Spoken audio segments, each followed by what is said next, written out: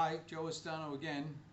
Today I'm going to give a short video on the most common materials found in the EPIC facility. First we have plastics.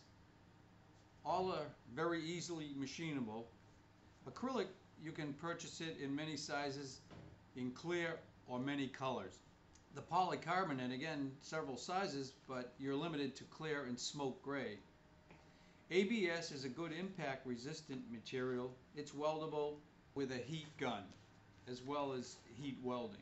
Next we have PVC. It is a strong chemical resistant material often used in plumbing but can be purchased in sheets. It comes in clear, white, and grays. HDPE, which is a high density polyethylene, is very firm in construction, resists moisture and chemicals. Each of these materials above can be threaded well or glued. Formable plastics, you'll find polystyrene and PETG. These can be formed into complex shapes. Cold rolled steel, 12L14 is what we most commonly use. It has superior machinability due to added lead. The lead acts as a lubricant during the cut. The next is the most common of cold rolled steels in 1018. It is most widely used of all the steels.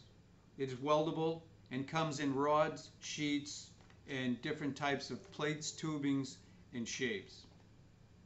The stainless steel selection in the facility, we have 303. It's easy machinable over all the stainlesses, not available in sheets though. 304 is a good multi-purpose material available in many shapes.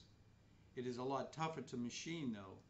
And then we have our 316 superior corrosion resistant because of an added molybdenum material. Each of these are corrosion resistant due to the chromium and nickel added in the process when making this material. Next is aluminum. A good multi-purpose grade would be 6061. 2024 is a harder material, sometimes used in aircraft, as well as making screws, bolts, nuts. Next we have Mike 6. It is a stress-relieved cast alloy, also known as jig plate. It is very flat and precise. 7075 is a high strength used for aircraft frames, gears, and high stress part. It can also be used as a good bearing material. 303 and the 1100 series are excellent for bending and shaping. They don't crack when you're trying to form the materials. These materials are only a few of the hundreds that are out there for you to select from in building a product. Please do the research. It's critical that you select the right material for the right process. Thank you.